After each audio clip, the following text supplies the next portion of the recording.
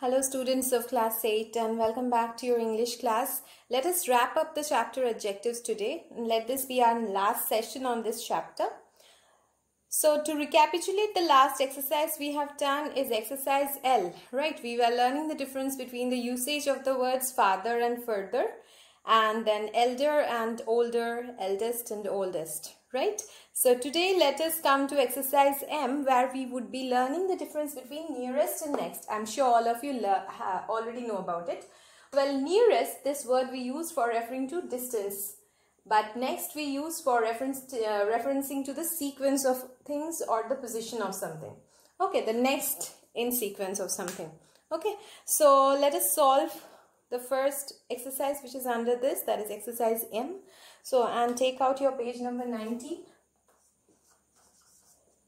So for distance or the shortest distance away, we are going to use the word nearest, and for a sequence of things, it can be any things which is placed one after the other, then we are going to use the word next. Okay, so let us fill up the blanks. M. Do it in your book. Okay, the first one is the dash market from this place is the local vegetable market. Now, this will be nearest.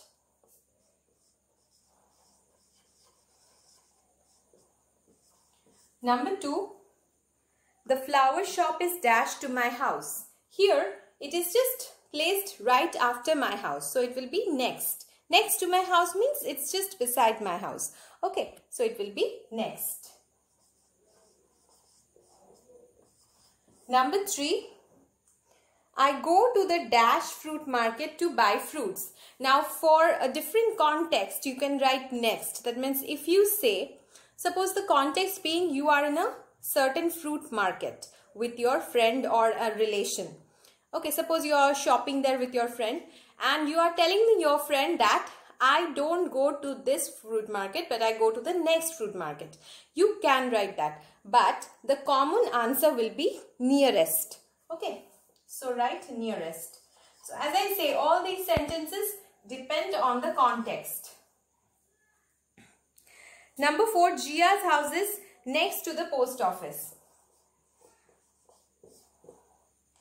Number 5, the next train will arrive at 6 in the evening. So it will also be next. Okay. Now let us come to the next exercise which is there. Okay. Here, exercise N, you will have to use the formation as to change the sentences which are given. Let us solve some together and the rest you can do on your own. So take out exercise N.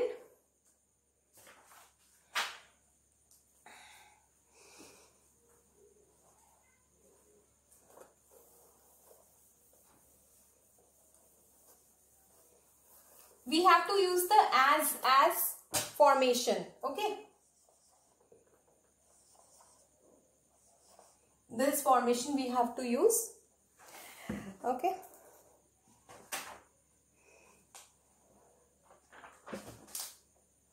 Okay. Exercise N. Tomatoes and onions are costly. Tomatoes and onions are costly. So the answer will be, if you want, you can write it in the book copy right now, or you can later copy it in your copy. Scribble it in your book. Okay, the answer will be, tomatoes are as costly as onions. Okay, so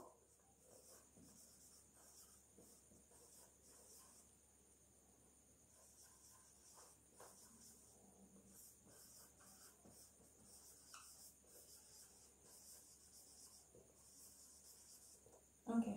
Now for this sentence, another meaning also you can derive. You might ask me, does this sentence means that tomatoes are exactly as much priced as onions are?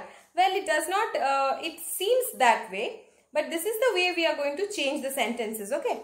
Here, what they want to mean is that tomatoes are also costly as well as onions are also costly. Not the same price. Number 2 is Ritu and Rima are short. Ritu and Rima are short. Ritu is as short as Rima. Here it means just that as Ritu is also short, Rima is also short. Okay, both of them are short in height. Okay.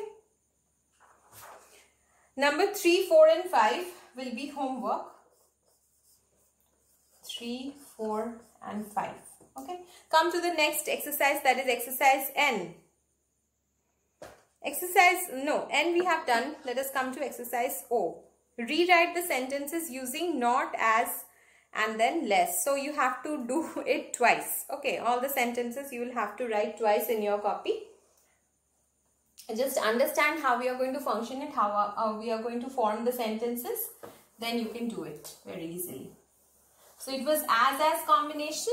Come to the next combination, that is not as and less, using the combination less. Okay, both the way you have to write. But remember, you cannot change the meaning of the sentence which is given. Okay, so number 1 is platinum is costlier than gold. Platinum is costlier than gold. So you will have to write gold is not as costly as platinum. Okay, not as costly as platinum.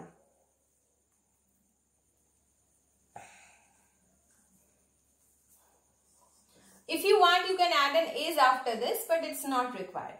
Okay, the second formation of the same sentence is using less. So let us write it in this way. Number 1, number 2. Okay, number 2 combination is you will have to use the word less. So it will become gold is less costly than platinum. Okay, so this is the way we are going to change the sentences. Gold is less costly. Okay, here they have all used the comparative tense, so it will be costlier. Fine. Less costlier than platinum. So this is the one form and this is another form. Not as costly as and less costlier than. Okay. These two combination we will have to write.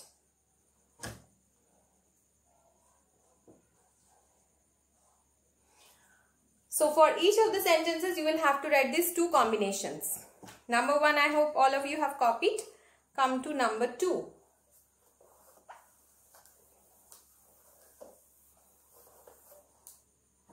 Number 2 sentence is my uncle is taller than my father. So the same pattern we will follow. My uncle is taller than my father. So it will be my father is not as tall as my uncle. My father is not as tall as my uncle. And number 2 will be my father is less taller than my uncle.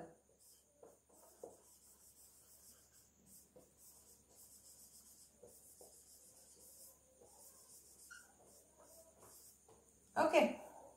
Number 3, 4 and 5 you will attempt on your own.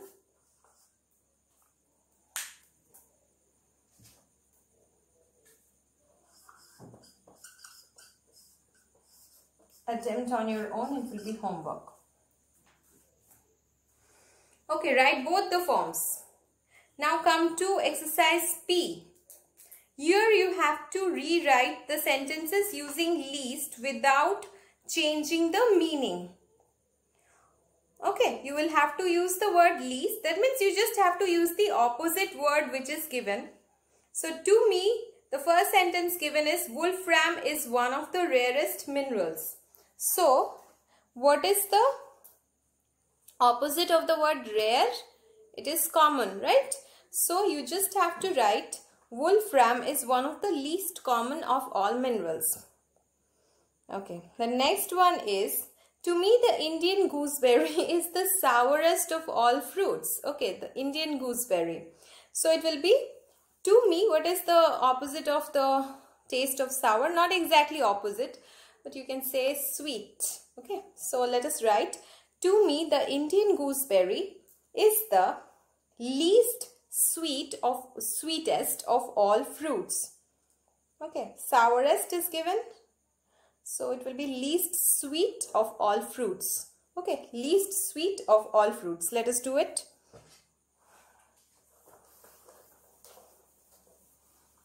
So you have to use the combination least. Okay, number P. 2. To me, the Indian gooseberry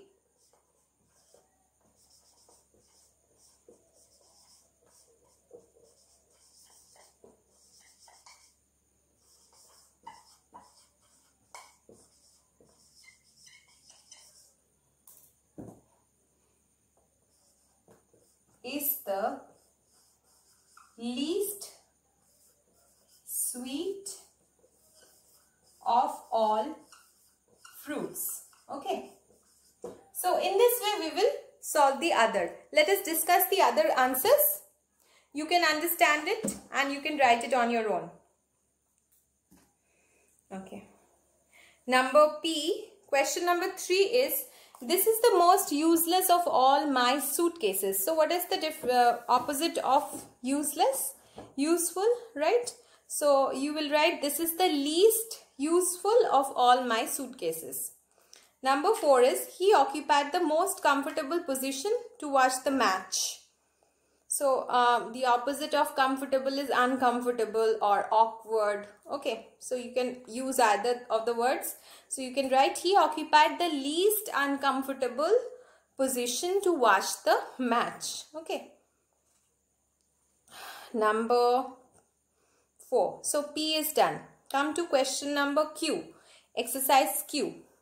Change the following from superlative to comparative without changing the meaning. This is something we have been doing from a very junior class, right? Mukesh Ambani is the richest businessman in India. So Mukesh Ambani is the richest businessman in India. You will have to change it into comparative degree without changing the meaning. So Mukesh Ambani is better than all other businessmen in India. You can write that. Or you can write, Mukesh Ambani is better, richer, is richer than all businessmen in India, or Mukesh Ambani is richer than most businessmen in India. Okay.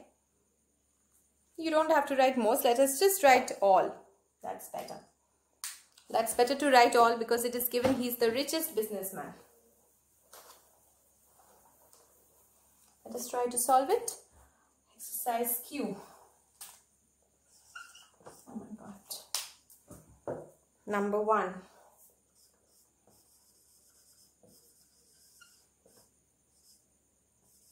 Mukesh Ambani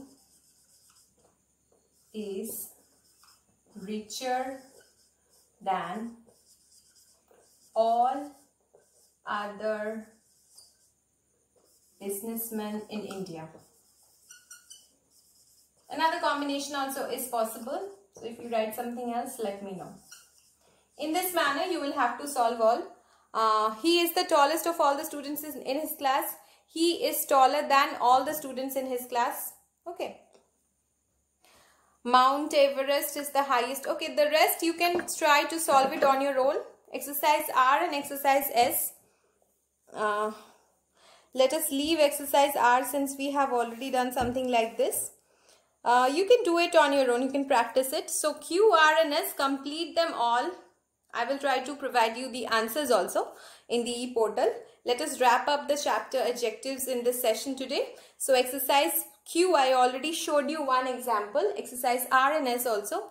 As I upload the assignment of this chapter, I will be writing a few of the answers from these exercises, but you attempt it on your own. Okay. So study this chapter very well. Next day we can begin a new chapter in grammar. Okay. Thank you.